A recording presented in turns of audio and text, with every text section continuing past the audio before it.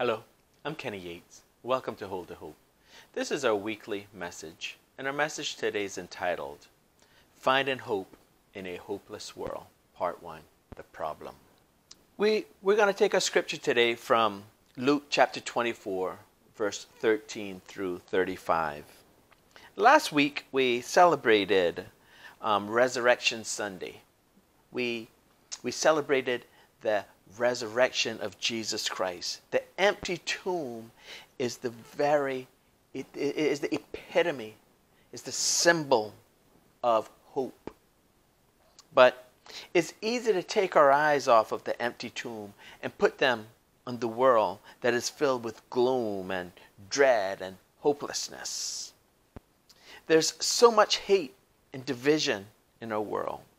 There's so much lying and stealing and cheating. There's fear-mongering and deceit. All ravish the world that we live in today.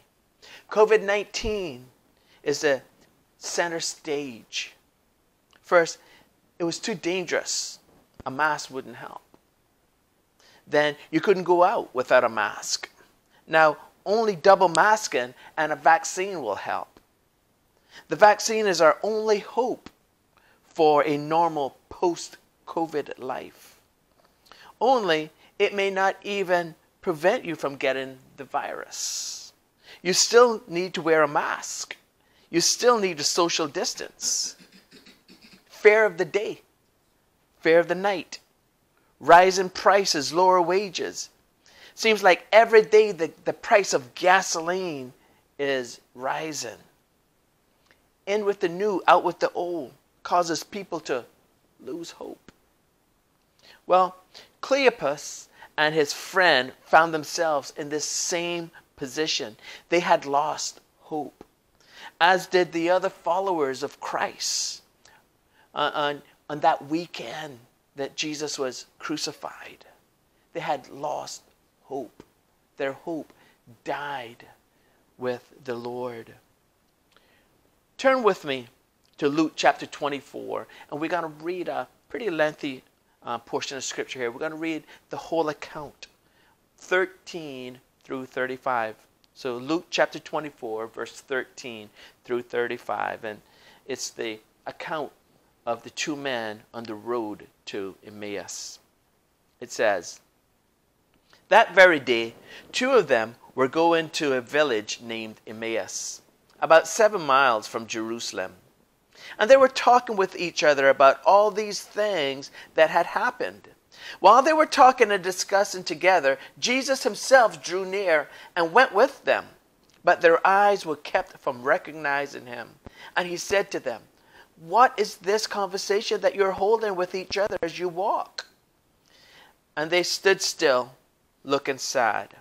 Then one of them, named Cleopas, answered him, 'Are you the only visitor to Jerusalem who does not know the things that have happened there in these days?' And he said to them, 'What things?'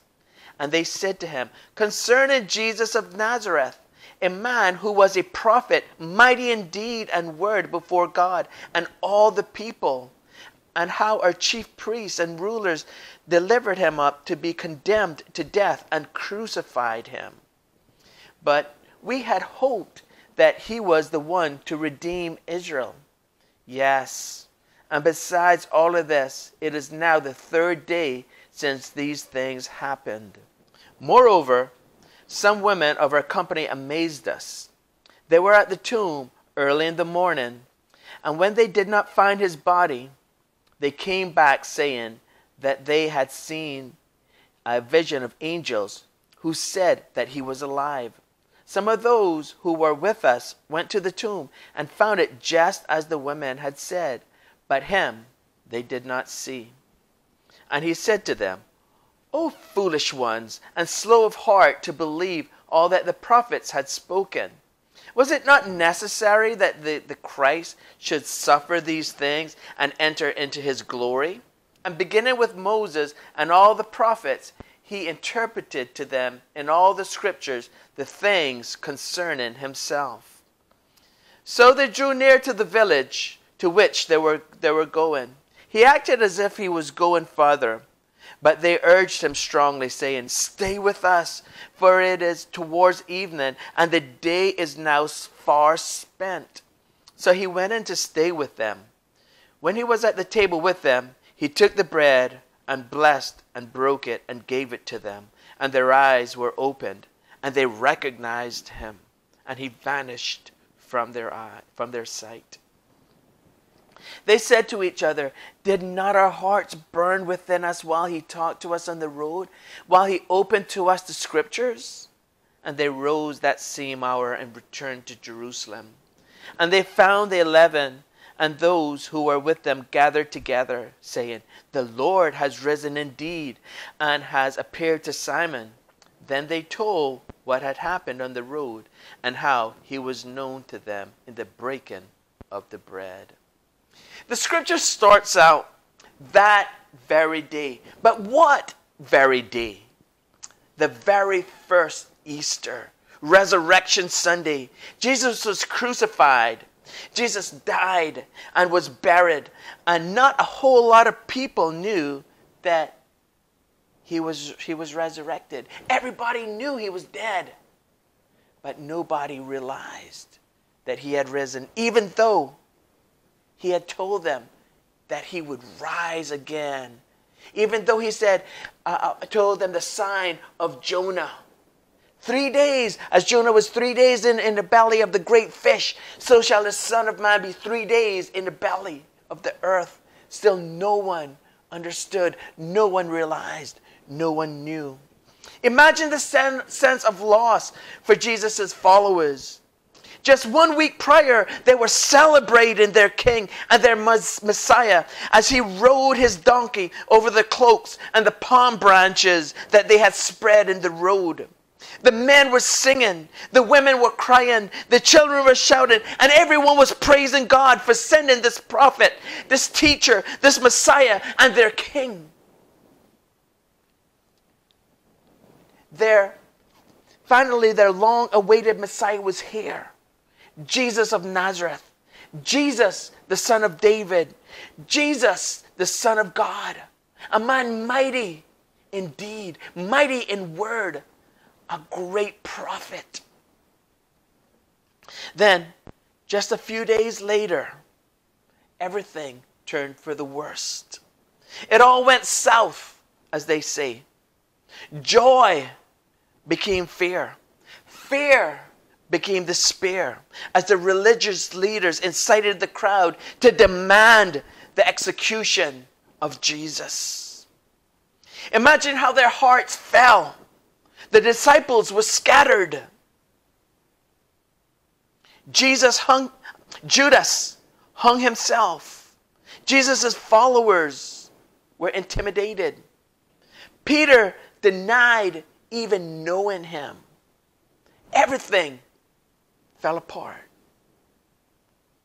They all watched as a makeshift trial condemned Jesus and pressured Pilate into executing him.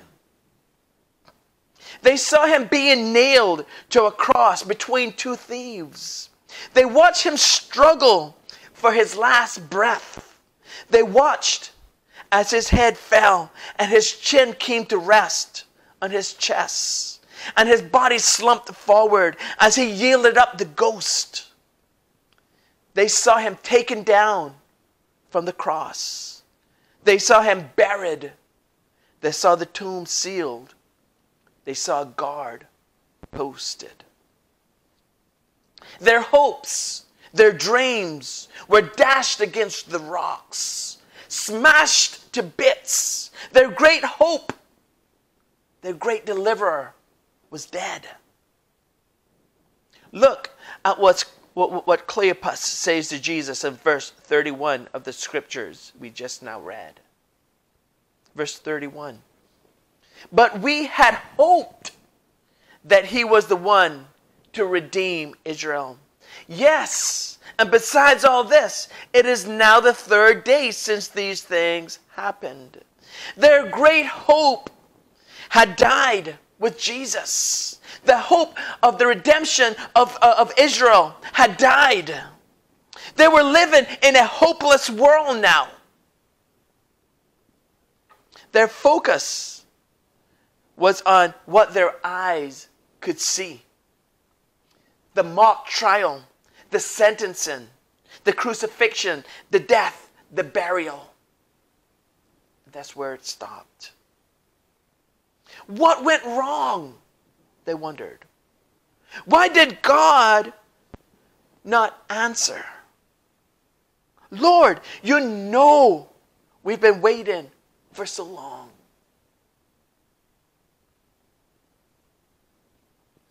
This is what went wrong.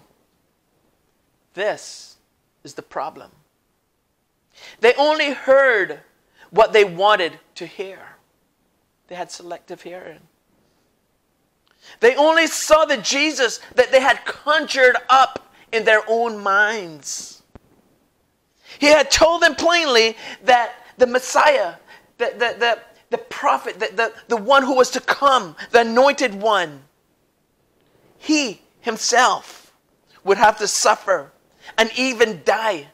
But no one took that seriously, because that was not what they wanted, nor was it what they expected. That was not a part of their plan or their agenda or their vision. They did not want to hear that.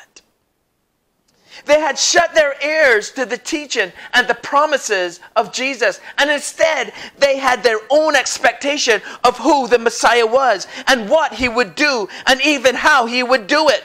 But God is not bound by the limitations of our imaginations. He said this in Isaiah 55, verse 9. For as high as the heavens are higher than the earth, so are my ways higher than your ways, and my thoughts than your thoughts. To put it another way, God is not limited to our limitations. God is limitless. The other problem is, we have let the world force us into believing that God's main priority is to make us happy and to keep us happy. If we're not happy, then it ain't God. Sorry to bust your bubble, but God is not overly concerned about your temporal happiness. He is more concerned with your eternal soul. 2 Peter chapter 3, verse 9. The Lord is not slack concerning his promise, as some men count slackness, but is long-suffering to usward, not willing that any should perish, but that all should come to repentance.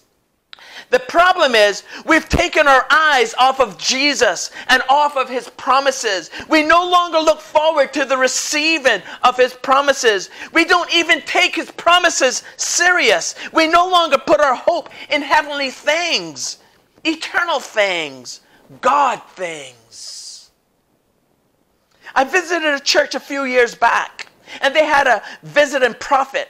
And at the end of the message, this is what the prophet told the church. I can't remember the message. I don't remember what the message was about. I don't remember the name of the visiting prophet. I only remember this.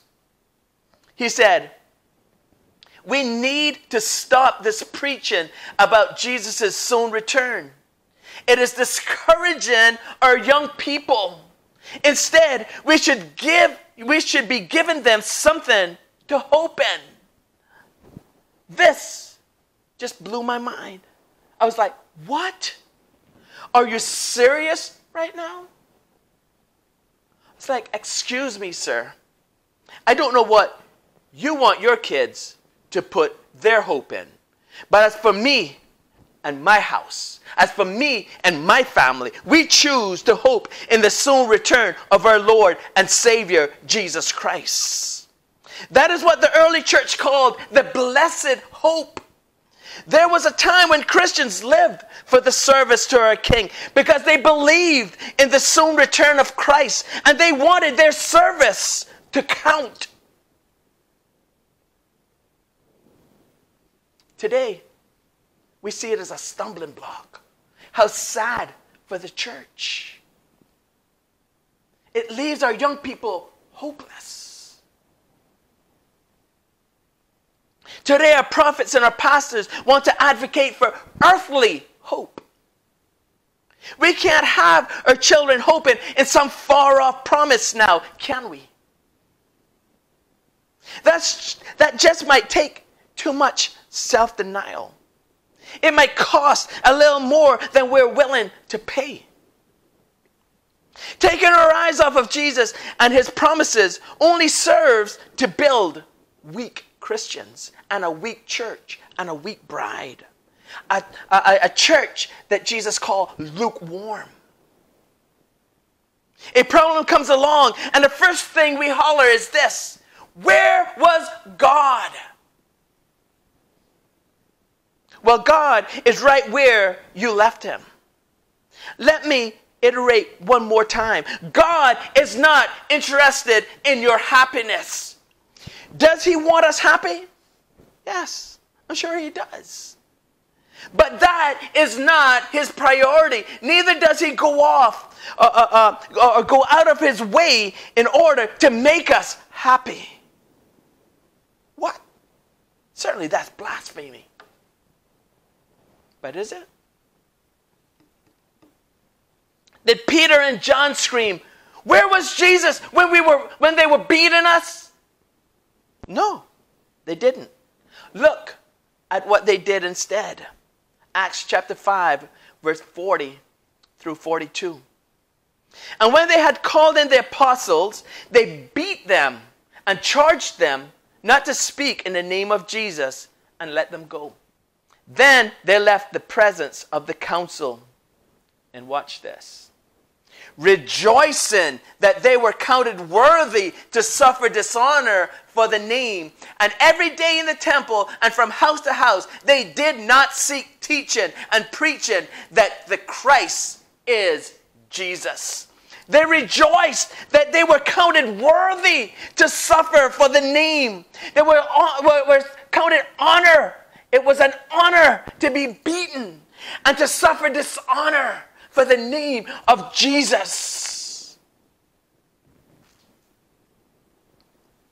Someone looks at us wrong because we almost gave thanks over our food before we ate it.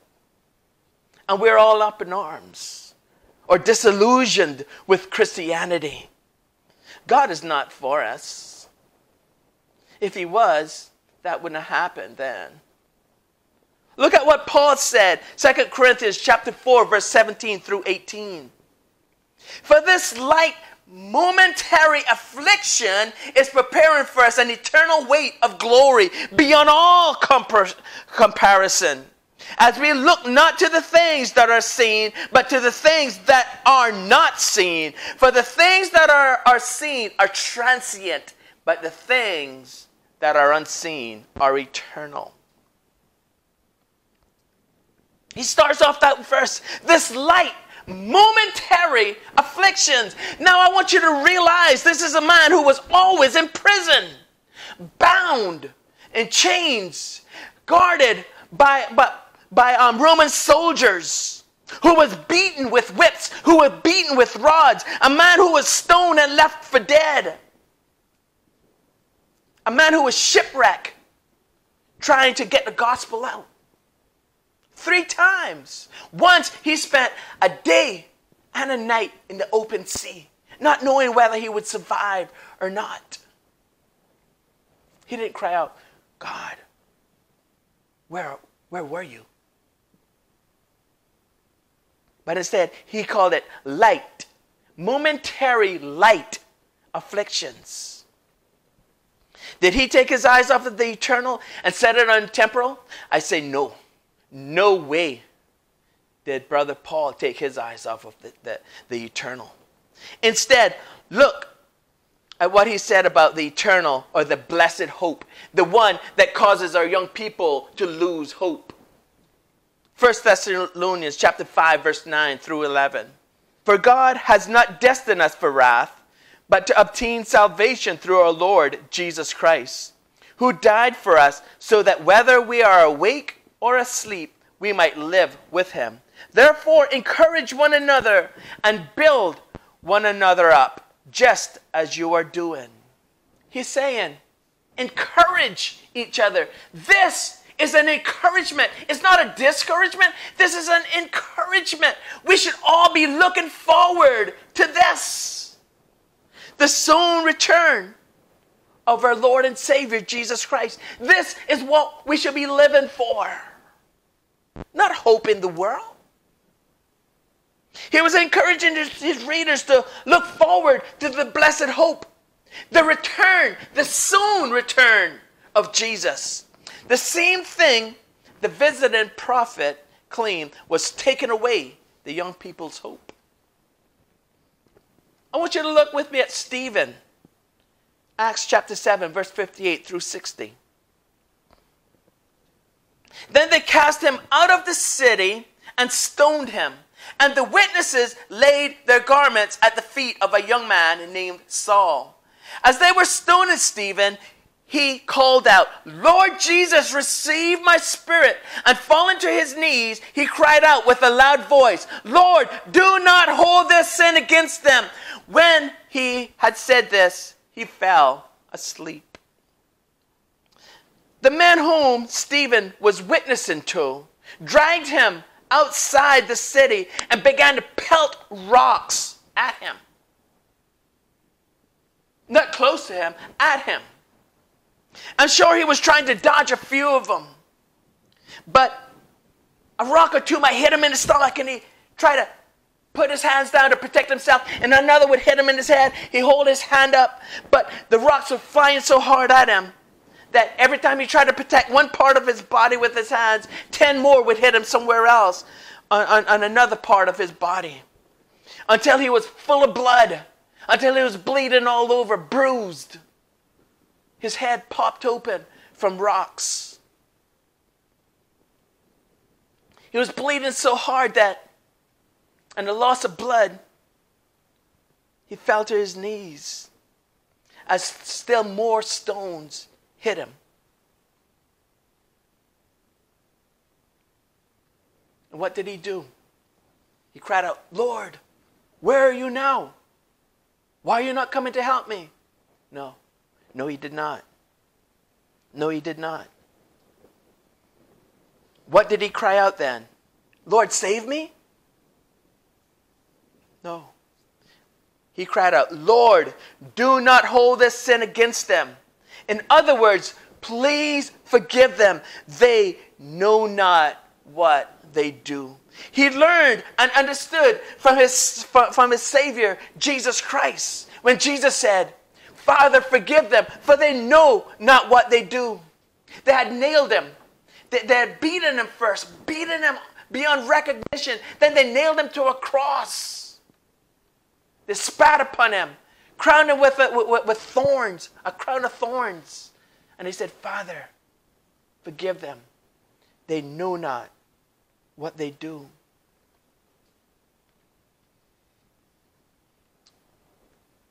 Was Stephen's eyes on the temporal? Was Jesus' eyes on the temporal? I say no. Their eyes was on the eternal. This world held nothing there for Stephen. This world held nothing there for Jesus. I wonder, have you all heard of a man by the name of Richard Wurmbrand? Well, Pastor Richard Wurmbrand is the founder of the Voice of the Martyrs. He spent 14 years in prison because of his unspoken Christian witness and his faith in Christ. 3 of those years was spent in solitary confinement. He was brutally tortured, and when he lost consciousness or became too dazed to give his torturers any further hope of confession, they would return him to his cell. And there he would lie unattended and half dead until he regained enough strength for the torture to start all over again. His torturers broke 4 of his vertebrae and many of his bones. They carved in him dozens of places, burnt and cut 18 holes in his body. Apparently, he couldn't even wear shoes anymore because his feet were so badly beaten. He went around barefoot.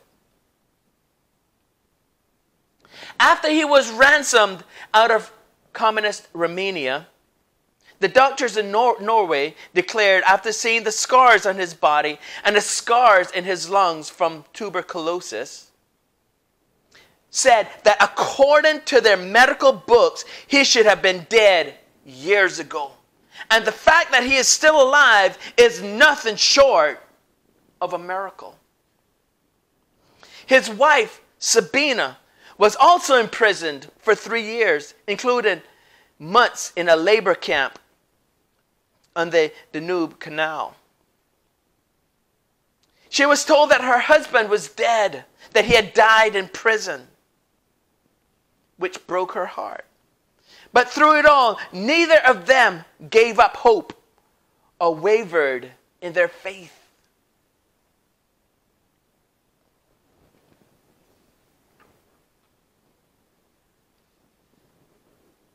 Brother Paul asks a very good rhetorical question.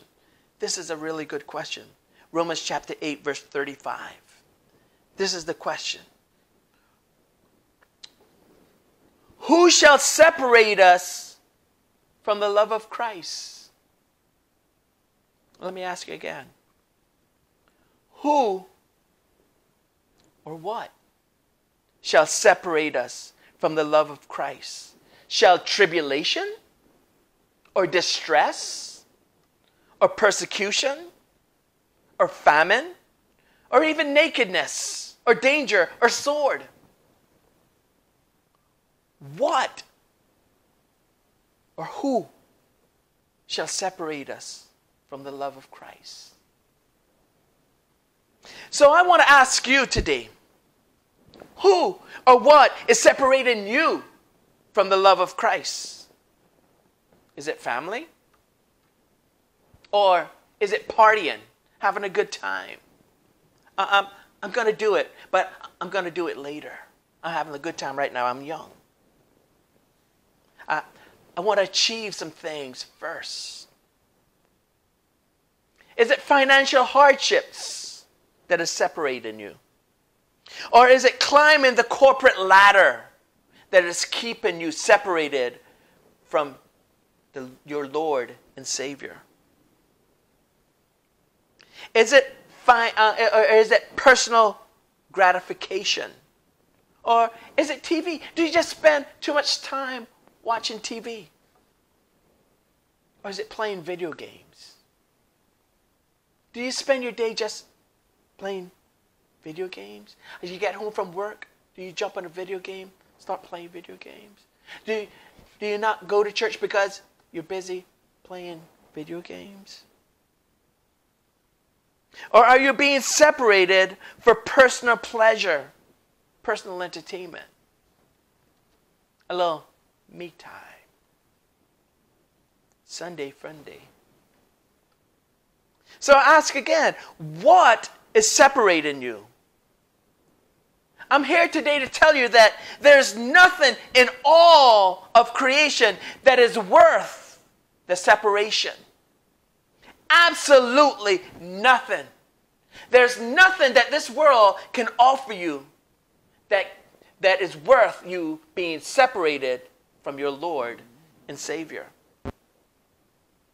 I implore you to cast down your idols. Get back to the basics and seek your God. There's coming a time when we will no longer have religious freedoms in our country. Public worship will be banned. Mark my words. The churches will be shut down. Your friends, even your own family, will be the ones who will turn you in. Even your pastor, the shepherd of the flock, he might or she might even be the one to turn you in. I say, seek God while he is near. Learn to lean on him in the good times, that when the bad times or the hard times comes, you can look back as an example. You will have a track record. If you don't know Jesus as Lord and Savior, you can. You don't have to make an appointment. You don't have to wait weeks or even days until he's free. He's always just a prayer away. Trust him. Believe in him. He is coming back for us. So, if you are interested in knowing this Jesus, if you're interested in knowing Jesus as Lord and Savior, it's easy as asking. Pray with me. Bow your heads. Our Heavenly Father, I ask you to forgive me of my sins. Cleanse me of my lukewarmness. Help me to look forward to your soon return. Help me not to grow lukewarm or to be burnt out, but help me to grow hotter and hotter for you, that I might not grow weary in doing good, that I might not grow weary of working for you, of telling the world about you, that I might not be discouraged in evangelizing. Thank you for sending Jesus. Thank you, Jesus, for dying for me. Thank you again for raising to life again, that I might have life. Be with me now. In Jesus' name I pray. Amen. If you prayed that prayer, the Lord is faithful and just to forgive you of your sins and cleanse you from all unrighteousness. I would suggest that you find yourself a church, a Bible-believing church. Join that church and be discipled in that church. Pay your tithes in that church and work. The return of the Lord is close at hand. It's real soon now. Buy yourself a Bible, a good Bible, and read that Bible every day. Get a highlighter. Highlight the verses that's meaningful to you. And pray. Remember to pray every day, twice a day, 3 times a day. Pray. It's really important. Get yourself a playlist with Christian music. Learn to worship. Learn to praise. Learn to sing praises to your God.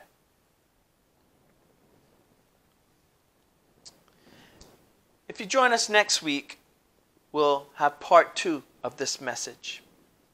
And I want to say thank you for joining us this week. Thank you so much. I know there's other things that you could be doing, but you took the time to spend with us. Thank you. I'm Kenny Yates, and this is Hold to Hope. And again, thank you for joining us. I'll see you next week. Be blessed and stay blessed.